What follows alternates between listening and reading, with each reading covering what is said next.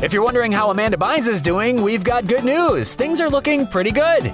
The formerly troubled actress has just finished her first quarter of school at the Fashion Institute of Design and Merchandising of Orange County.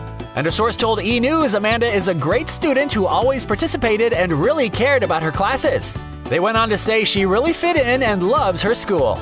And that's great news since, as we all know, last year wasn't a great time for Amanda. She spent nearly 6 months in rehab where she was treated for mental illness. But in December, she was released and showed signs of improvement, so much so that she enrolled in classes and is now already done with her first quarter.